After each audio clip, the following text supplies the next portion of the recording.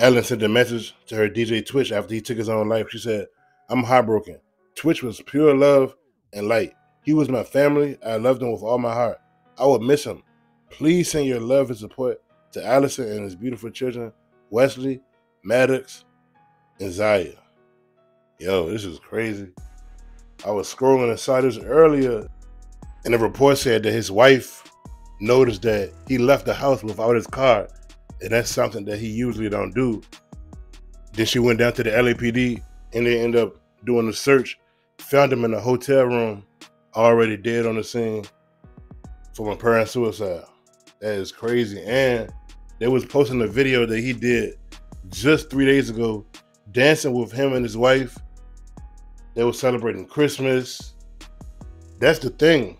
When somebody going through depression or suicidal thoughts, they may not share it with nobody, or they might keep it bottled up, whatever, and just show them smiling, or they can appear happy.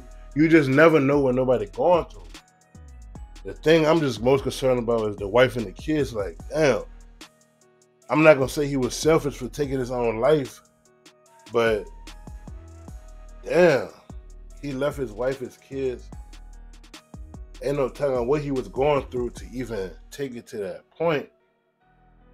I wasn't that familiar with him, but I know when my mama used to watch Ellen all the time, I just happened to sit down and look at it with her, and I always noticed him in the back, always laughing, joking around, saying little one-liners, her and Ellen joking back and forth. I used to notice him. I ain't never think too much of it. I just know he had a great personality. But behind that laugh, behind that smile, could be something that's going on. The same thing with Robin Williams. He was always laughing and joking, doing all the comedic movies, and he killed himself. You just never know what nobody else is going through. It's just sad but true.